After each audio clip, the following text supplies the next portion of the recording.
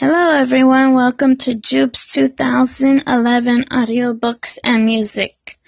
Today I'm going to be reading you chapter 3 and 4 of Lisa Scotline's book called Feared. Okay, here we go. I'm going to read chapter 3. Chapter 3. Vitesse LLC was housed in a unique office building, a brownstone that had been stripped to its exposed brick walls, then glassed and dramatically renovated as a glass box, with an atrium in the center that served as a waiting room, furnished with glass end tables and modern sectionals that matched a large square of sisal. Glass balconies ringed the atrium at the second and third floors, where the associates' offices were located, also with glass walls through which they could be seen working. All Mary could think was how much Vitesse spent on Windex. Roger Vitesse himself looked in his late 40s thanks to a salt and pepper haircut in careful layers and long sideburns that tapered to a matching beard, immaculately trimmed. He was tall, trim, and handsome, though his features were precise to a point of delicacy, with a long, narrow face accentuated by a long, thin nose. Intelligent blue eyes bracketed by fine crow's feet, and fine lips pursed as tightly as a coin slot turned on its side.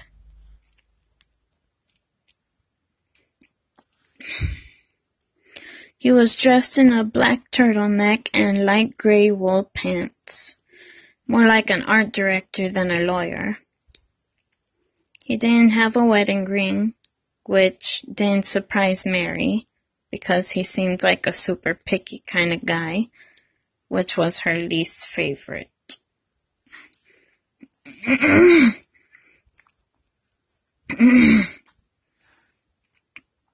She and Judy remained quiet as Benny pitched Roger their case, and Mary took in his office, which was equally unique. It was another large glass box with a glass desk, glass table, and more glass walls.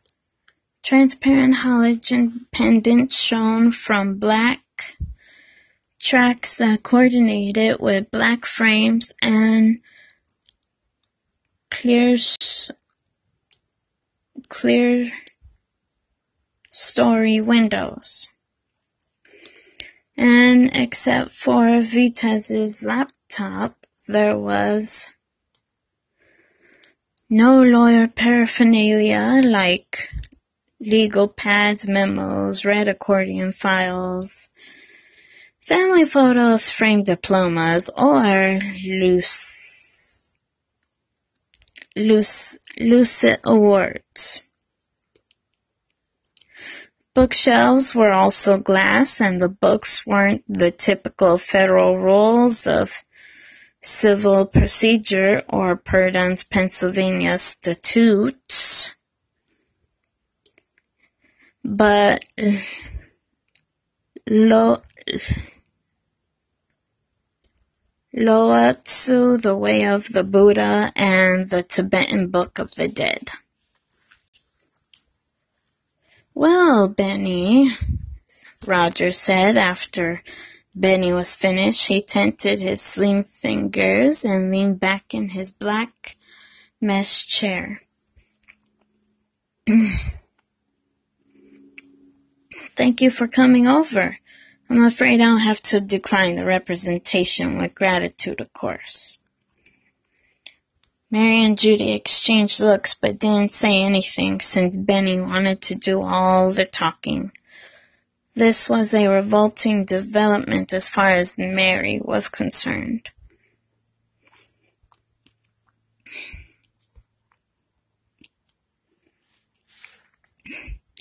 Benny had spent the cab ride here raving about Vitez, that he'd graduated from Harvard Law, clerked for the Supremes, and notoriously choosy about his caseload. Now that he didn't want them, Mary wanted him even more. She fell for the supply limited sales pitch every time. Benny leaned forward. Roger, you have to take this case. I'm very flattered, but I'm sure anybody in the Bar Association would jump at the chance to represent you. You know absolutely everyone. I suggest you give any one of them a call. But you're my first and only choice. I want you. We all do. We do, Mary said, but didn't say more. We really do, Judy chimed in. I wish I could, but I can't. Roger smiled, tinting his slim fingers, but Benny was getting frustrated. Roger, why not? For starters, I have a bad feeling about this lawsuit. And I read the complaint you emailed me and the Pennsylvania Human Relations Act. I sense that there's more here than meets the eye. You know in movies when they say this time it's personal? I get the same sense about this lawsuit. Benny hesitated. Okay, you're right, it's personal. The attorney on the other side is Nick Machiavelli. Do you know him? I've heard of him. He's an old nemesis of Mary's, and she beat him in his last case, and he's coming back with a vengeance. We believe he put the plaintiffs up to this matter. He manufactured the case. Roger blinked. So my intuition was correct. Yes. Then I decline the representation. Roger, come on. You represent lawyers accused of legal malpractice. How much more personal can it get? This is a personal vendetta.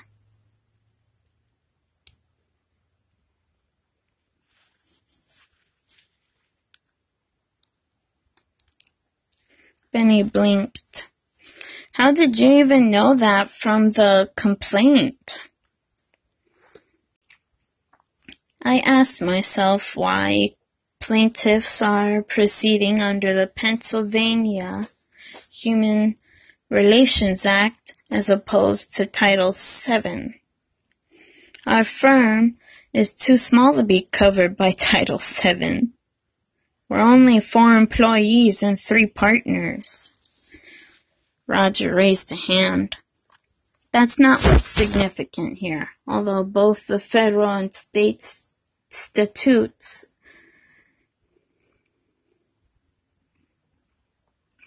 outlaw discrimination on the basis of gender. The Pennsylvania Human Relations Act has sharper teeth, most significantly under the PHRA. A plaintiff can sue a defendant personally and individually. That's what they're doing in this case. You 3 were named as individual defendants. That's not possible under Title VII. Damn, I should have realized that. Benny pursed her lips, frowning. Judy and Mary exchanged glances. They should have realized that too, but they'd been too upset. The baby kicked hard like a rebuke. Roger frowned slightly. This provision weaponizes the statute. You're personally liable for any damages. It also throws your liability coverage into question. If you're not covered by insurance, then each of you would have to pay damages personally. Understood.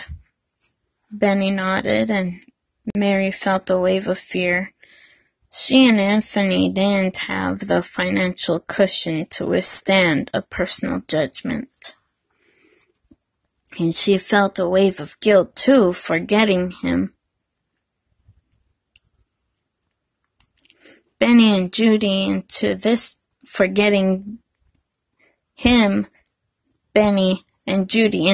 mess. She was Machiavelli's real target, but they were caught in the crossfire. Roger continued.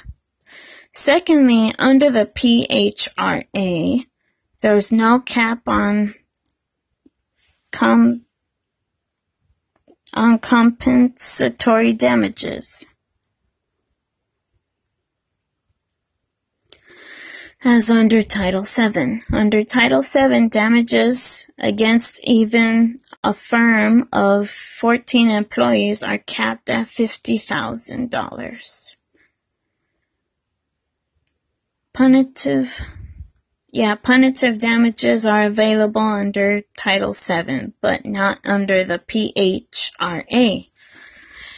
But they're so rarely awarded that it doesn't make a difference for your purposes. So the exposure is broader? Correct. Roger untented his fingers. You have 30 days to answer the complaint. Though extensions are freely given, I would suggest you do not extend.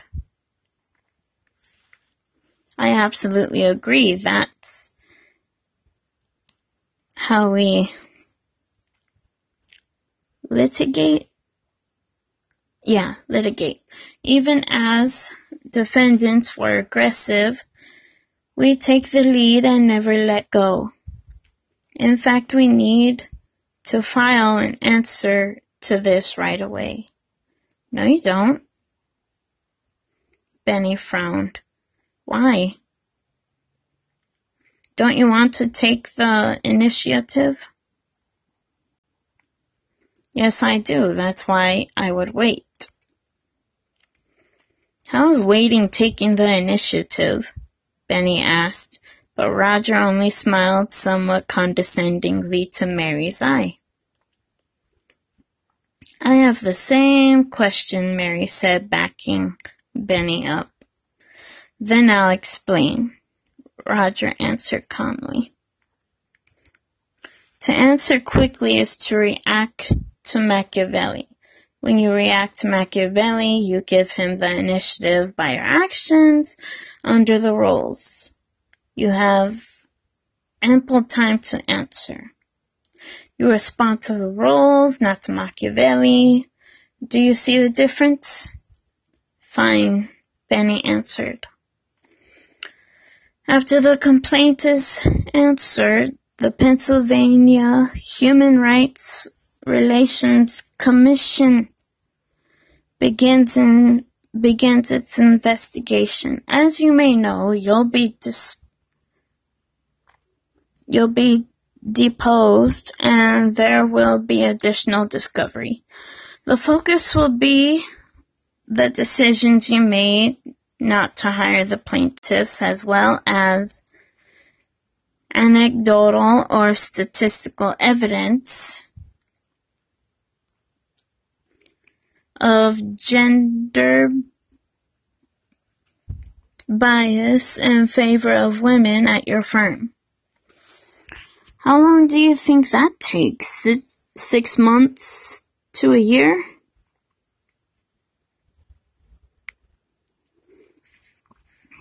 Yes, and after a year, the plaintiffs can go to file suit in court. Before that, as you know, the commission will pressure you to settle. We'll never settle. Benny folded her arms and Mary realized they haven't even discussed the possibility of settlement. Still, she felt the same way and suspected that Judy did too. Roger frowned slightly. I would advise you to keep an open mind about settlement. No, absolutely not. It would be an admission. I know you're going to say it's not, but it is in reality. Nevertheless, settling this dispute without prolonged litigation benefits you and the firm, Roger blinked. Time is also a factor. The fact that they have a year to investigate prolongs the damage to your reputation. Given that they're off to a fast start, reports of the allegations are already popping up online. Benny grimaced. That's why I wanted to meet right away. I also think we should hold a press conference today at the firm. We need to take our case to the media too. I texted our associate Anne Murphy to set it up for 2:00 this afternoon. Good, go ahead, even though you're not represented yet. In fact, it plays better. Their complaint is colorable given the admission by your associate John Foxman, and he is the only male lawyer employed by you. It's not intentional. Benny flushed offensive. I'm sure it isn't, but the optics are poor and the numbers cut against you. In addition, your firm had its genesis as an all-female law firm. You have made many comments to that effect. It's not an illogical conclusion to think that what you manifested, you intended. The plaintiff's position has a common sense appeal. Judy cringed and Mary was feeling more worried. They needed Roger to take their case and fast. Benny pursed her lips. Don't tell me you think they can win, Roger. On the contrary, I do. The hell they fight them tooth and nail. Roger blinked. I'm sure that whichever lawyer you go to will be thrilled with the representation. You know everyone and you'll have your pick. Roger, seriously. Benny raised her voice. You can't be turning me away. We've known each other forever. That's why another lawyer will do better for you than I would. Why, this case could not be more important to me. That's why. Roger leaned back in his chair, spreading his elegant hands in appeal. You're facing an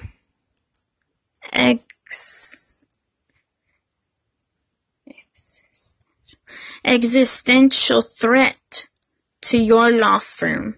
For you, it's your reason for being, your baby, your way of life.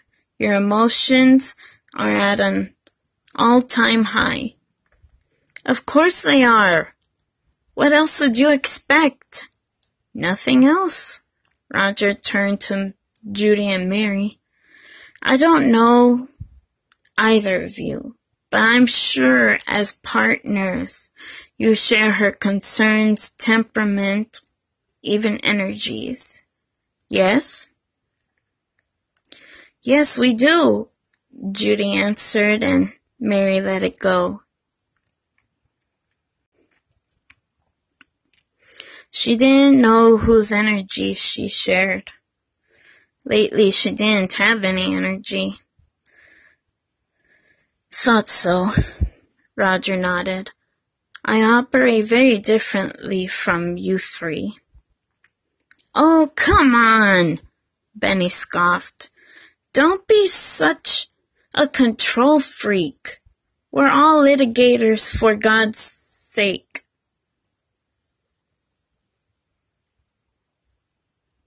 May the Lord forgive me for saying his name in vain, but that's what it says in the book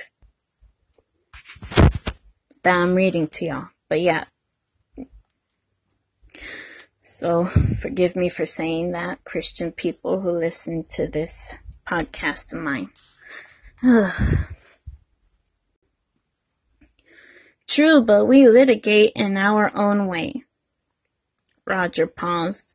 Ours is a Darwinian profession. Litigators are strong. We self-select.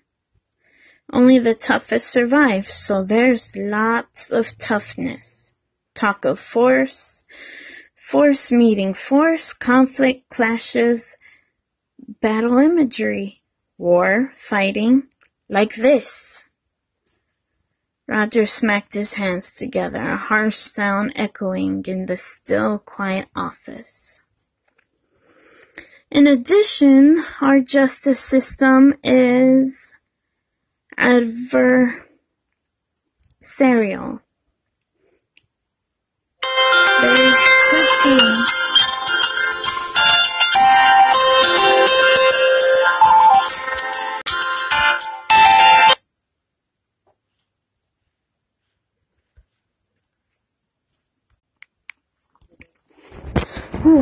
There's two teams, two sides. They fight and one wins. So, Benny shot back. And Judy looked over, surprised at the crankiness in her tone. Mary was getting cranky herself, since evidently Roger spoke haiku. I'm strong, but there are different forms of strength. I don't fight. I don't use force. I assert my position, but I remain flexible. My associates are strong too. But we're strong in a different way.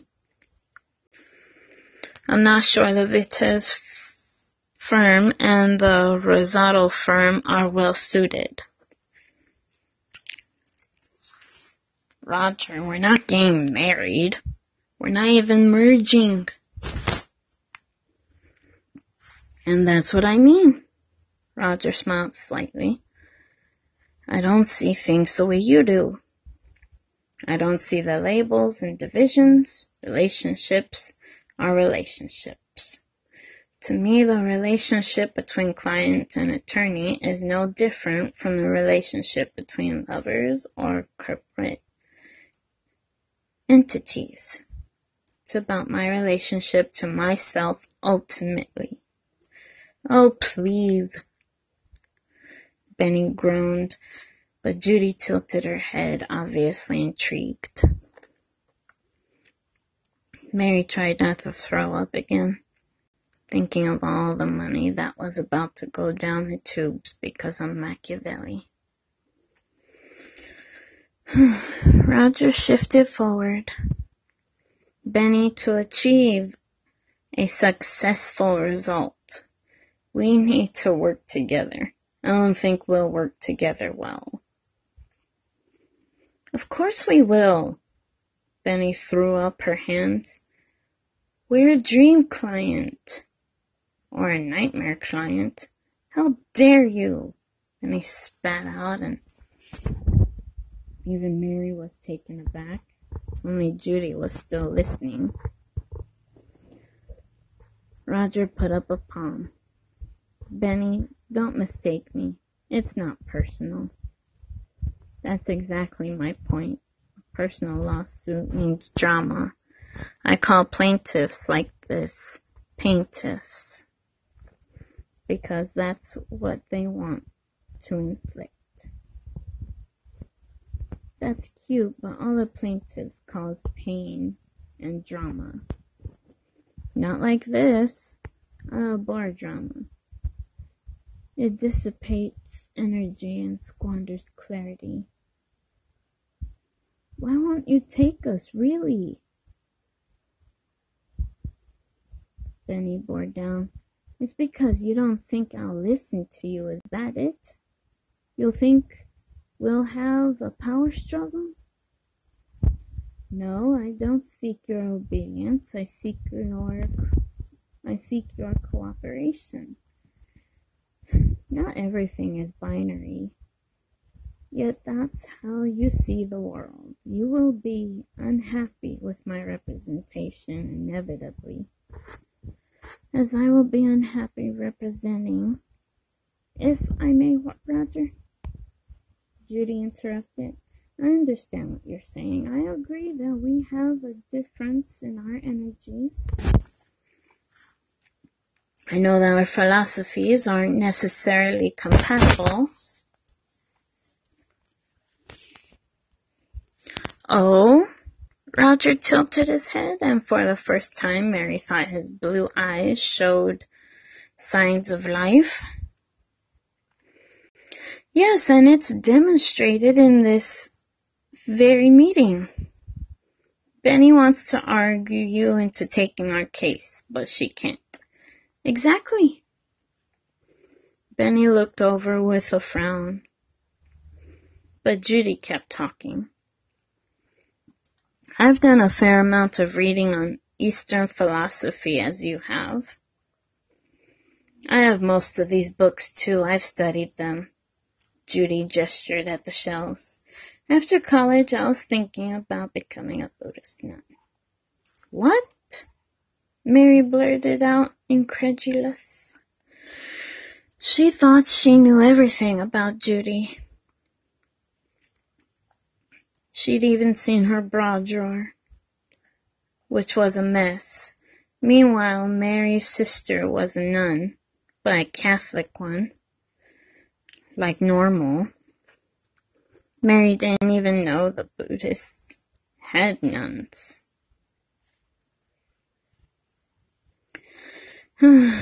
Roger beamed at Judy. So why didn't you pursue becoming a nun? I felt I could do more good as a lawyer. I handle the pro bono work that Benny brings into the firm. I think of that as my reason for being, not the firm, not the service. I follow the way. You do? Benny's eyes lifted. Which way?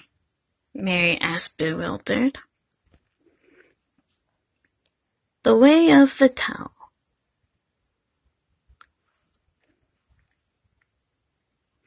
Judy answered with an unusual placid expression. Mary looked at Judy nonplussed. She knew her best friend had pink hair and minored in woo-woo. But Judy had gotten even wackier since she bought a loom. Mary wasn't sure how these two things were related, but nobody needed to weave things you couldn't buy woven. Roger folded his slim scissors on the glass desk. Oh, then, Judy, you understand. Your friend's way of doing things and the fact that this lawsuit is so personal counsels against my involvement. Perhaps. Judy said equally calmly. I see your position. Benny's eyes flared in anger. carrier? Whose side are you on? Mary was pretty sure that Benny was proving weak at this point. Meanwhile, she'd never heard Judy say perhaps before. Mary didn't know what was coming over her best friend and prayed it help the cause. That is, she prayed to the real God, not whoever they were talking about. Judy nodded. I do understand, Roger. It's interesting, though, that one of my favorite lessons from Lao Tzu is about the sage and his philosophy of service. How so? Roger asked pleasantly. Lao Tzu teaches the more the sage helps others, the more he benefits himself. The more he gives to others, the more he gets himself. That is the way of the sage. Roger didn't speak for a moment, and Mary was totally confused, since she thought they were talking about the way of the Tao, not the way of the sage. And in any event, she had been raised Catholic, which was my way or the highway. Judy paused. So I hope you'll revisit your decision not to represent us. After all, the words of Lao Tzu, the flexible are preserved unbroken. Excuse me, ladies. Roger closed his eyes and sat perfectly still for a moment. Judy said nothing. Benny said nothing. Mary held her breath. Roger opened his eyes. I have reached a decision. Chapter 4. Now that's the case, Roger said. And just as Benny, Mary, and Judy were getting ready to cheer, a black landline phone buzzed on his desk, and Roger raised an index finger, pressed to the intercom button, and answered the phone. Yes? Will do. Thank you, he said, hanging up and returning his attention to them. Ladies, Machiavelli is currently holding a press conference regarding the lawsuit. It's being streamed live. Damn it! Benny smacked the desk.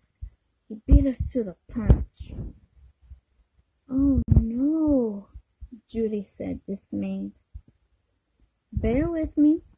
Roger turned to his laptop, pressed a few buttons, and turned the laptop face out. As the video began to play, Mary felt stricken. Just seeing Machiavelli, his dark eyes flashing and his hair slicked back. He had on a tailored Zegna suit. Or is it Zena suit? And he sat in the middle of an ornate conference table at his office. Next to him sat 3 young men in suits, and the room was filled with reporters. Machiavelli was saying, "Thank you for coming, and I hope you have the copy of the complaint we distributed. This is a very important event, not just an ordinary lawsuit. Before you begin, let me say first that it's undoubtedly true there is sexism in society and that women are discriminated against in many professions. I don't deny that, and neither should you. History proves that it's true, not only in employment.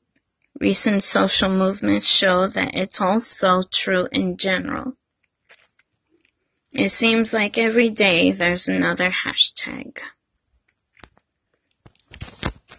The reporters chuckled and Machiavelli continued, "But of late, it's also true that there is discrimination that isn't talked about as much, and that reserved discrimination against men.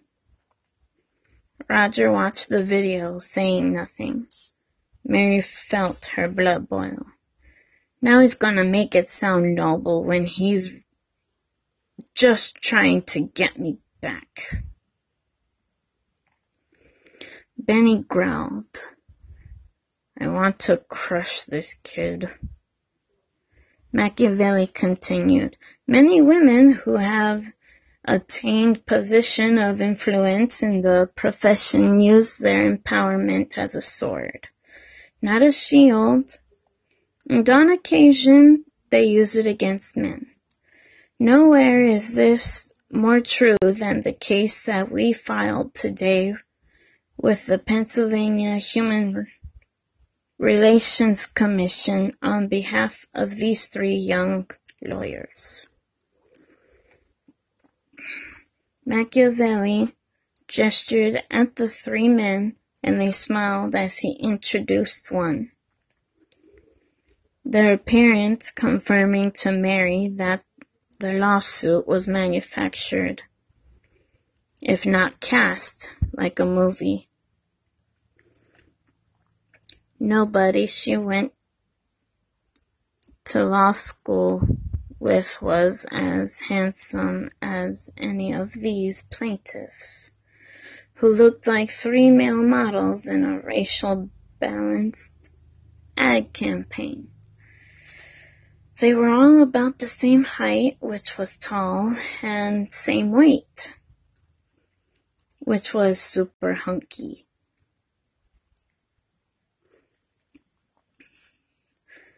Michael Battle, who was Asian, had a dazzling smile and a spray of glossy bangs.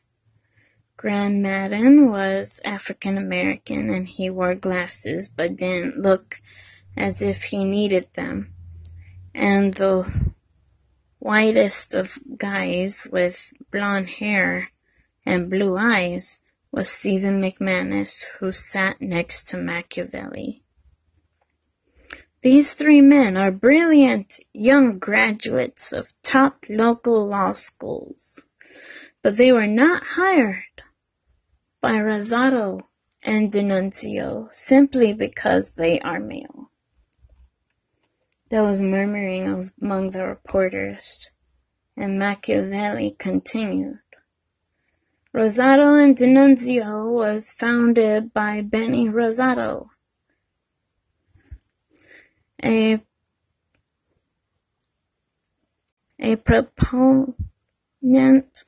proponent of women's rights, and she intended her firm to an all-women's law firm. She bragged about it whenever she could in public for over a decade. Benny Rosado hired, cultivated, and promoted only female lawyers, specifically now partners with Mary D'Annunzio and Judy Carrier, and associate Anne Murphy.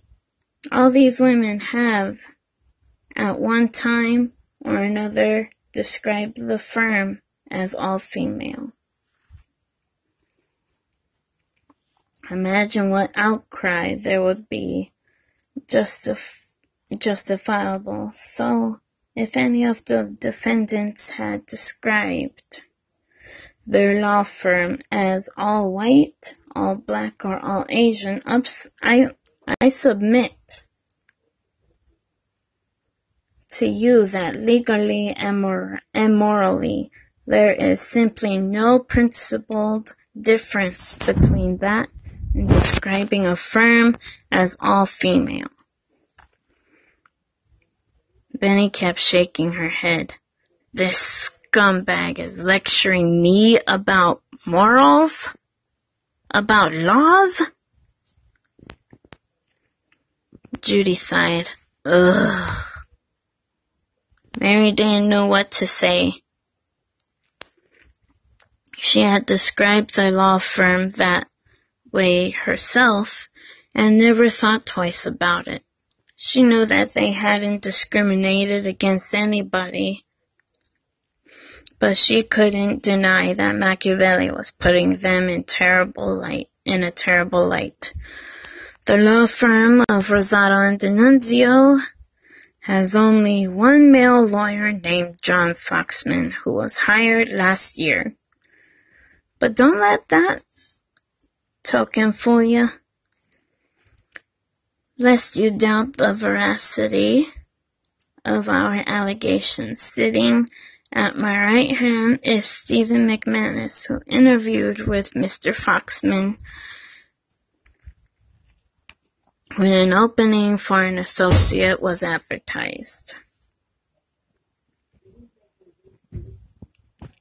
During that interview, John Foxman admitted that he often felt out of place as the sole male lawyer. Roger eyed the screen. Foxman is the one in the complaint. Exactly. Benny shook her head, fuming. The gift that keeps on giving. Judy looked over, concerned. Mary kept her own counsel, but she was kicking herself, almost as much as the baby was kicking her. She should have known that Machiavelli wouldn't wait. She, Benny, and Judy would hold their press conference, but they were already caught off guard, playing catch-up. Machiavelli frowned.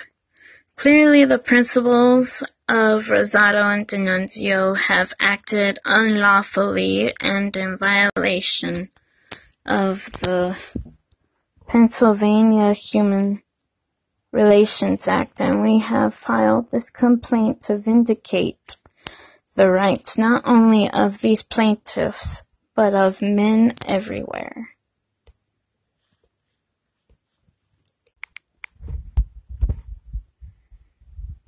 We seek justice and an American ideal of equal treatment